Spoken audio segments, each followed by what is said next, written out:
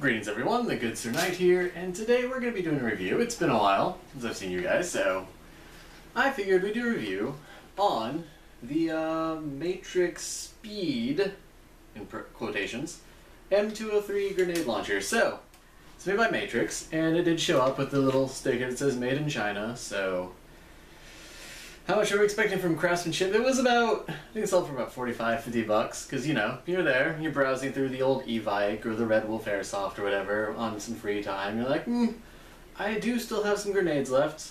Mailed off a bunch to a friend, but I still got quite a few. And I figured, hey, we should get a grenade launcher. They're going through the reviews, and all the reviews are like, hey man, this grenade launcher, it's super loud, and it scares people, and it's all kinds of awesome. I was like, loud, that seems weird. So, first and foremost, we're going to cover the loud part, but as you can see, we've modified it to Ultra, Super Spec Ops, Op4, SOCOM, SOC, Speed, awesome sticker mounts and modifications to make it more awesome, because, you know, that makes the gun shoot harder and more accurate, or, I don't know, something.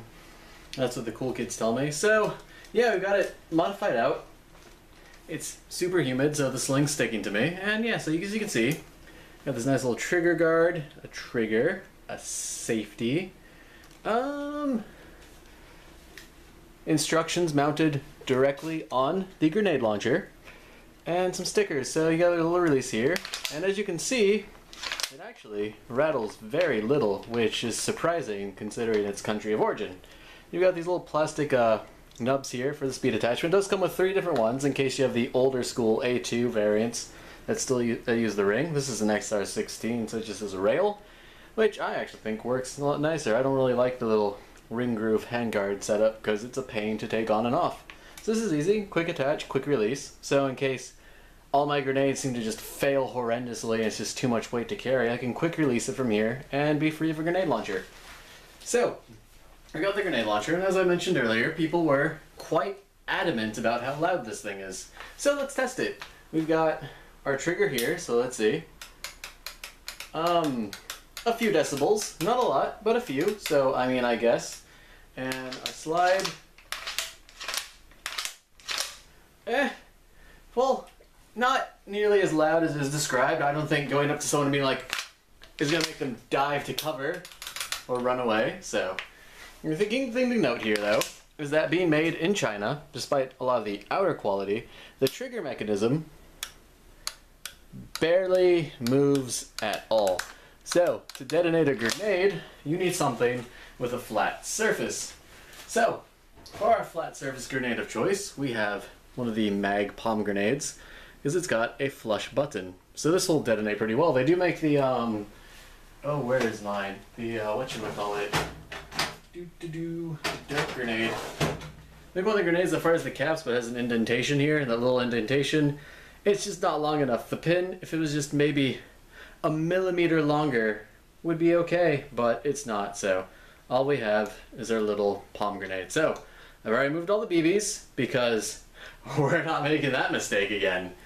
And I'm assuming when they said the grenade launcher was loud, they were referring to the grenade shell, which entirely different entity altogether, but hey, we've got some, well, we're going to be testing it with some high bullet gas, because when you're determining the power of your bullets, you should always first consult recreational drug use. So we're going to load this real quick, and it's leaking, so that's cool. That means we have a set amount of time to test it. So we're going to take our palm grenade here, pop this open, load this in, like so, fits nicely, set it, and let's see if it fires. Safety is off, ready? Well, that's not a good sign. It actually fell out last time. So, the first problem you're gonna see is that we do not have a reliable grenade launcher. Again, Chinese quality. So let's see if we can get this out without exploding on my face. Okay, so the pin is indented, and it's ready to go off, but it just needs a little extra nudge. So, we're going to consult a real grenade launcher, made by S Thunder here, that has sufficiently more trigger pull. Oh, Jesus Christ. Okay, so what did we learn today? Today we learned that you should not trust a $50 grenade launcher. So I actually haven't done a large number of bad reviews outside of, I don't know, maybe some Blackhawk stuff, but as you can see, this grenade launcher just isn't getting the job done. I mean, it moves nicely, it's kind of cool looking, we've got cool stickers on it that should have made it more awesome, but alas, they have failed. So the grenade launcher, it's just, the safety works, I mean, the safety's nice and crisp, so that's cool. It's everything but the trigger mechanism. So, perhaps, if we disassemble it, and we find a way to add that missing millimeter to the trigger mechanism, we'll have a functional grenade launcher. But alas, it just has something that looks cool and adds a bit of extra weight to our firearm without the added devastation. So, is the good Sir Knight sad with his decision?